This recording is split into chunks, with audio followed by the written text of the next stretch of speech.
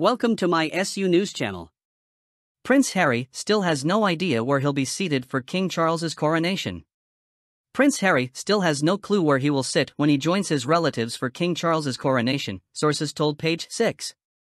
So far, officials have not told the renegade royal how far down he will be in the pecking order at Westminster Abbey on May 6, despite being the king's youngest son.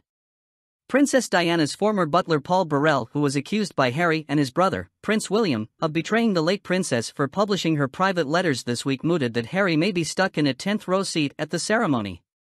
One source sniffed, "Harry has not been told where he's sitting yet, but I highly doubt that. It's as far back as the 10th row. Harry's going to show up to support his dad.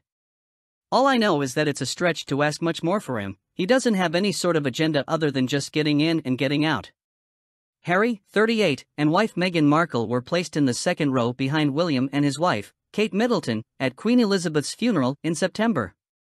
As non-working royals, the Sussexes were not allowed on the balcony at Buckingham Palace for the Queen's Platinum Jubilee celebrations last June.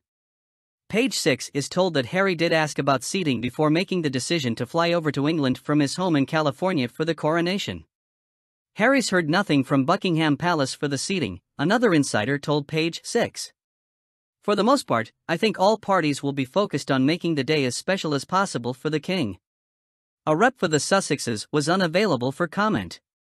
The insider adds that although Harry is estranged from William, 40, he remains close to many of his cousins, including Princesses Beatrice and Eugenie, the daughters of Prince Andrew, as well as Princess Anne's daughter Zara Phillips and her husband Mike Tyndall.